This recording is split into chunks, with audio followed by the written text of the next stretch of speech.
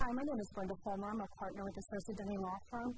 Cardiogen 82 is a new type of PET scan imaging technology that was sold to cardiologists around the country by Bracco Diagnostic for screening of patients with heart disease.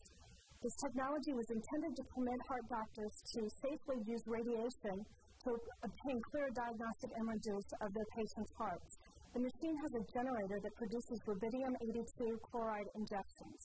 The generator in this medical device, however, was found to be defective, and a number of patients around the country were exposed to excessive levels of radiation, something that the manufacturer refers to as strontium breakthrough. This radiation overexposure was discovered when a few heart patients who had received Cardiogen 82 PET scans triggered radiation detectors when they attempted to travel into Canada earlier this year. Early reports indicated that radiation overexposure was limited to patients treated at cardiology facilities in Sarasota, Florida, and Nevada. But additional patients from other facilities in the country have now tested positive for radiation overexposure as a result of this defective scanning device.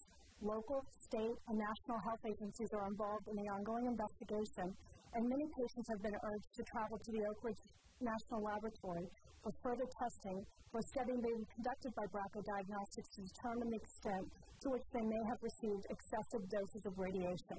Unfortunately, the harms of radiation overexposure may take many months, if not years, to be fully understood. And patients who have been exposed through the defective Cardiogen 82 PET scans are understandably concerned. The lawyers at Denny represent several patients who have been over-radiated by Cardiogen 82 PET scans and are working with their own experts to assist these patients in obtaining independent evaluations regarding the long-term effects of this excessive radiation exposure, as well as any treatment options that might be available.